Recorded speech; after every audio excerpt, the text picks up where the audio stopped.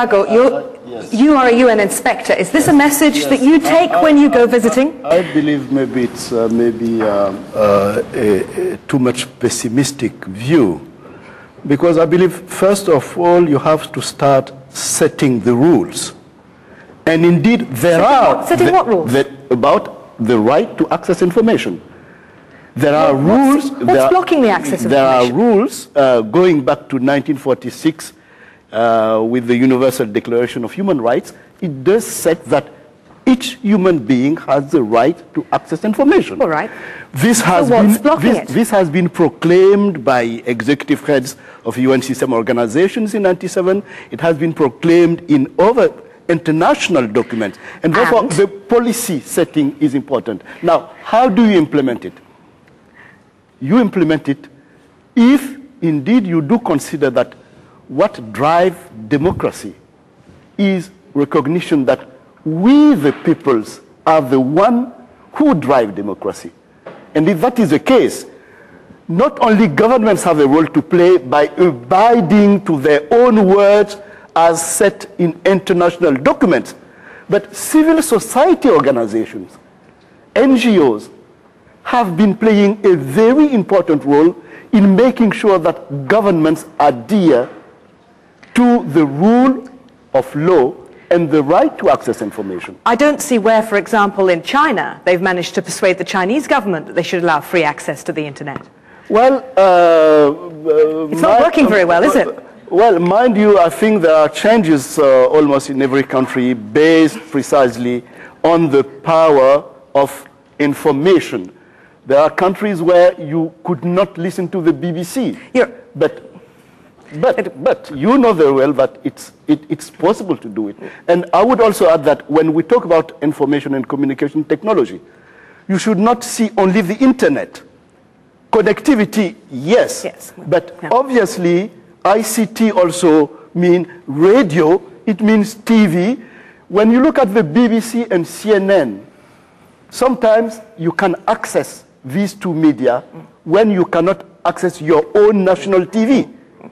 And therefore, it does make a difference to make sure that you do not limit yourself to what is called the new technologies and see in ICT only the internet. Internet is important, certainly, but it's not the only tool in terms of access to information. We're going to have to look at this another way now. It's touching on the issue of governance here, but I want to show us our third video because it looks at some of the other media that play into the issue of human rights and their potential use for good or bad. There are 1 billion transistor radios in the world. For the 50% of the world's population who've never made a phone call, radio is the information highway. But in Rwanda, this tool for peaceful development was turned into a medium for hatred. Between April and June 1994, an estimated 800,000 Rwandans were killed in the space of 100 days. A Hutu militia group, the Interahamwe, used radio to whip up hatred. Today, that same medium's being used to help rebuild the nation, reporting, for example, on the Gacaca traditional courts. Like the Truth and Reconciliation hearings in South Africa, they're helping the survivors come to terms with the past. Radio handsets are being distributed, and radio programs specifically tailored towards children. They're achieving results and leading towards a more balanced view. Radio's accessible and cheap in the remotest areas. The question is that while there's so much preoccupation with the internet, mobile phones and so forth, is there a case to be made for putting more resources into technologies like clockwork radio that directly benefit the poor? The one panellist that I haven't come to, and forgive me for being so tardy here, is Rory Steer. Rory, you're in the radio business. Presumably you wouldn't have any problems with the message there, but beyond mere commercial enthusiasms. I was pleased to see in the clip a lot of wind-up radios being used, but wind-up radios do guarantee access to information 24/7.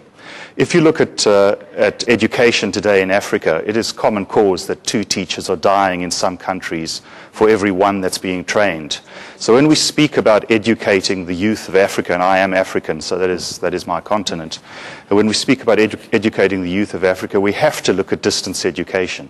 We have to look at every tool, whether it's old technology, new technology, whatever it might be, in order to reach these kids and not end up with another lost generation on our continent. The barrier to all of that is electricity. Africa is only 22% electrified, according to the World Bank. All of the technologies that we are sitting discussing here today have to be discussed in partnership with sustainable energy solutions. And presumably, when you say you're in the energy business now, you're advocating the use of clockwork technology for more than just radios? Not necessarily just clockwork or wind-up human-powered technology, but solar-powered, wind, hybrids, whatever it might be, fuel cells in the future. What will not happen is that the major governments of the developed world are not going to allow nuclear power stations to be built in the developing world, although they're very happily advocating them to be recommenced in the US and the UK. They're not going to, in 5 generations of our bloodlines, they're not going to electrify Africa. It's just not going to happen. 22% includes North Africa. Sub-Saharan Africa, the actual access to electricity is significantly lower than that. I believe that the mobile phone industry, the barrier to its growth beyond where it is today at 52 million users on the continent of Africa is energy. I think just to pick up on the point of energy, I think even if we're trying to solve the same kinds of issues, we have new solutions at our disposal and new kinds of approaches which can combine the provision of power and internet technologies. We have a representative of the World Bank here who I do want to hear something from before we wrap this. You've heard many advocates for many solutions here. At the end of the day, some of the time, you write the checks. What are you confident in, and who are you confident about to deliver what you, as well as anyone, know that the world needs? We have to have confidence in the private sector. And in any case, the amounts we are talking about are amounts that, not even an organization like the World Bank, is able to provide in terms of, improving access to infrastructure. We can certainly make a difference, and we can certainly, try to go where the market isn't going. But I think, if you look at the investment needs, I think, you have to look at the private sector. How much did you invest so far, the World Bank, in connectivity in Africa? Well, I can tell you... It's not 1% of your credit volume. It depends, how you measure it. But, for example, our International Finance Corporation, which is the private sector arm, has invested more than $1 billion in telecommunications operations in the developing world. But do you believe in a digital dividend? Does the World Bank actually believe in a digital dividend? We certainly believe... The poor will be helped by investment in this sector. We certainly believe that information and communication technologies can make a big contribution to the development process.